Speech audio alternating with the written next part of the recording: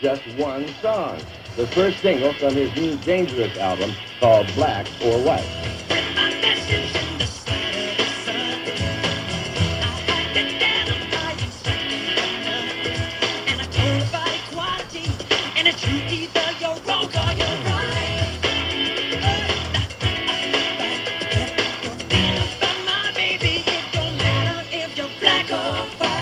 The song Black or White has sort of international, interracial themes about racial equality and stuff. So we've, in this short piece, we've had African dancers and Russian dancers, and tonight we're shooting an East Indian dancer.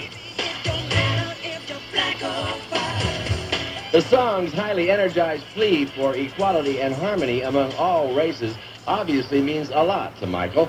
And even though he's been doing this sort of thing since childhood, he still has a sense of nervous excitement about getting this one right, almost like opening night adrenaline. As he makes his way toward the camera for each new take, his commitment to the idea, the hope, and the musical and visual fun of it really is infectious. Have a good one. All of which has a lot to do with Michael's choosing Black or White to be the first recorded sound we've heard from him since the Bad album 3 years ago. And if you listen closely to the lyrics, I think you'll understand why.